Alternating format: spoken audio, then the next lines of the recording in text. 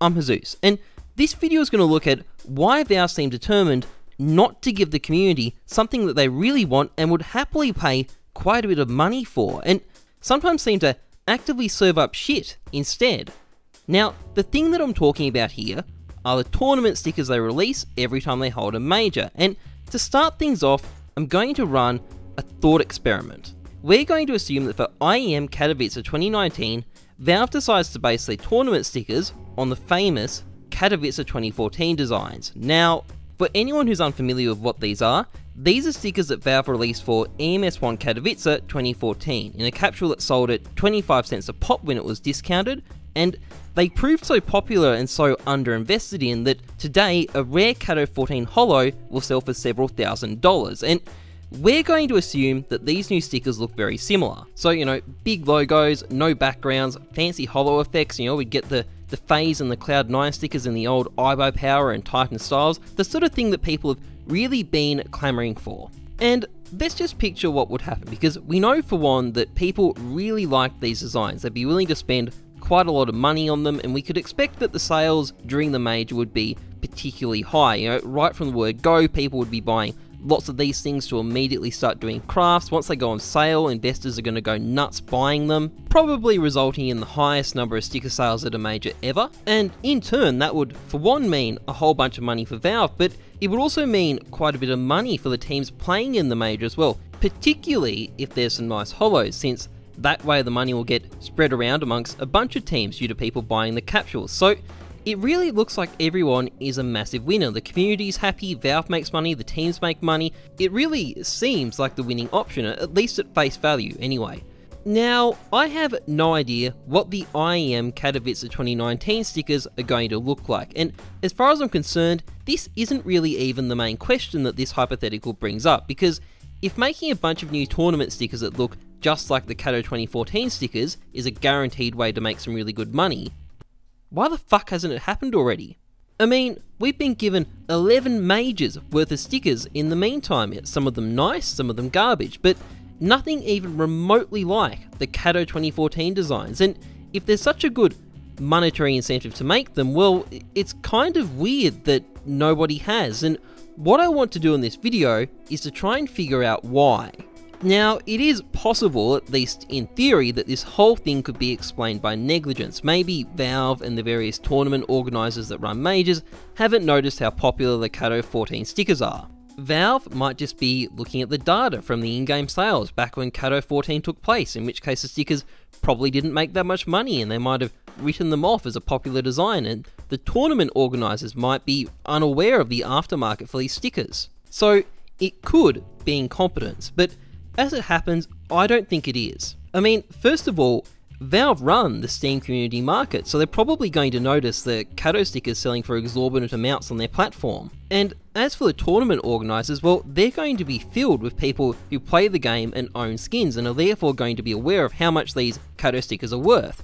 Case in point, James Bardolph, who works for Faceit, and literally has 16 guns with Kato 14 stickers on them in his inventory. I think he could probably tell you what the most popular tournament stickers are. And that's before you factor in people constantly asking Valve for more stickers that look like the Kato 14 ones. So I don't think it's particularly likely that this is an accident, but if it's not an accident, well, somebody must be actively choosing not to do this, and presumably they're going to have some sort of reason not to do it, because if there is a monetary incentive, well, you'd want an actual justification to turn it down. So the question essentially becomes, whose idea is this, and why? Now, for a long time, there was some confusion about who exactly called the shots when it came to stickers. It wasn't clear whether Valve or the tournament organiser were really doing it, but this has actually recently been cleared up, and there's two primary sources that reveal exactly what's going on. First of all, there's this tweet from an artist called Kaz, which shows a bunch of caricatures of various pro players and casters, and it reads as follows, quote, "Faceit approached me to pitch these CSGO major caricature stickers to Valve instead of the signature ones. It's not happening, but I wanted to share the concept art. Would have been fun to draw all the pros again." And aside from revealing that, holy shit, Faceit could have had some awesome stickers, what this sort of indicates is that Faceit makes a pitch to Valve, and Valve ultimately decides what goes through. And this was more or less confirmed by some comments that a Faceit employee made on Reddit. Basically, this thread had some fan-made designs for some IEM Katowice 2019 stickers in the Cato 14 style, and a Faceit employee actually chimed in to say that Faceit actually pitched Cato 14 style stickers to Valve for the Faceit London Major, and that Valve turned down the proposal, and then clarified that Valve are the ones that decide what stickers make it into the game. So this basically tells us right here that Valve are the ones who are stopping these stickers. We might not know for certain whether other tournament organisers have pitched similar stickers to Valve. I'd guess they have, but we don't know for sure. But it is pretty clear that the buck stops with Valve. But why are Valve doing this? Why are they turning down the opportunity to make some money? Isn't it well known that CSGO is just Valve's little pay pig, which they treat like Borat treats his women? So what's going on here? Well, there is actually an explanation, and more than that, it's mutually compatible with the idea that Valve are just trying to make money, and also the idea that Valve are trying to do right by the community. You can decide for yourself which one it is. I'm just going to explain it, but basically, at the start of the video, I said that if Valve made some more tournament stickers that looked like Cato 14 stickers, everyone would win, and it was kind of a lie. So, to explain what I mean, let's quickly have a look at CS Money. Now, what you might notice is that there's item after item after item valued at thousands of dollars because they've got Cato 14 holos on them, and sure, they're all deliberately overvalued, well past what CS Money actually thinks they're worth by some very optimistic traders, but it's pretty obvious that they command quite a premium, and this is kind of where the problems start. Because one of the things, for example, that's made the Iberpower Holo so valuable is that there's nothing else in the game that looks like it. Now, if Valve was to bring out a FaZe sticker in exactly the same style, well, suddenly that uniqueness would be broken, and this is the real problem with copying the Cato 14 designs. Because if they lose this uniqueness, if you're all of a sudden able to make guns that look extremely similar for a fraction of the cost and with modern teams to boot, well, all these old Cato 14 crafts are going to plummet in value. They won't be outright worthless, but they'll be worth a hell of a lot less. And as a result, anybody who's overpaid for a gun with some Cato 14 stickers on them is going to see quite a bit of its value disappear. And the people affected by this won't all be Chinese collectors or vice presidents of Faceit. No, there's a lot of standard players out there who've forked out some money for a Cato skin who'd get wrecked by this. So not just big expensive collectors, also some standard but dedicated players.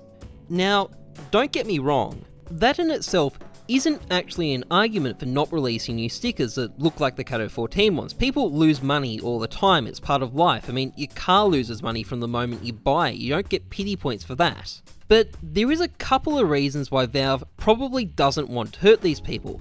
Firstly, the sort of people that would fork out several $100s just to get an Iberpower Holo on their weapon represent the most hardcore and dedicated part of the game's fanbase, the most vocal when they're unhappy about something, the most willing to spend money on items, whether it's unboxing stuff or just buying skins straight off the market. Either way, they're the sort of people that make a disproportionate contribution to the money Valve makes from the game.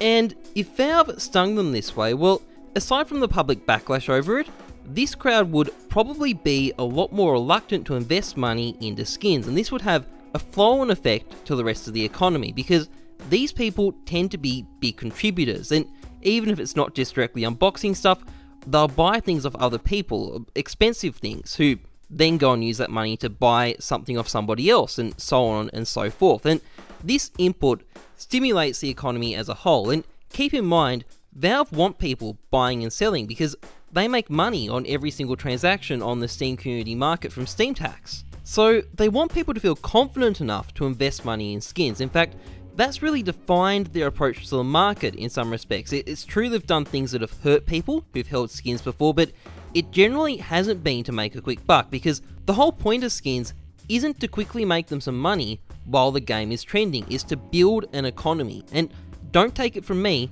take it from the developer who designed skins. In a multiplayer game, a big part of having a good experience is provided by other players. Our customers generate a huge amount of value for each other just by participating in the game. We want to encourage them to keep doing that.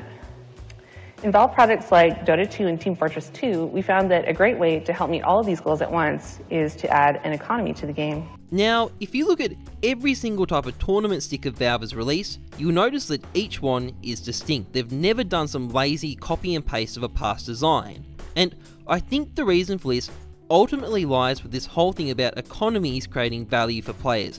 If two majors had very similar looking stickers, it would crash the value of the previous major stickers. It would ruin their price, and I think that really goes against what Valve wants for their in-game economy. They want their economy to hold value, and that's probably why we're never going to see any new stickers that look like the Cato 14 stickers again. Now, to be clear, whether you think this is a good reason or not is up to you. This is just what I personally think Valve's justification is, and you can decide for yourself whether you think it's a good justification for not releasing any more stickers that look like the Cato 14 ones or not. And with that, I'll bring the video to an end. If you found it interesting, please like, comment, subscribe. Otherwise, trust the numbers, not your gut. I'm Heyzeus. Thanks for watching. See ya.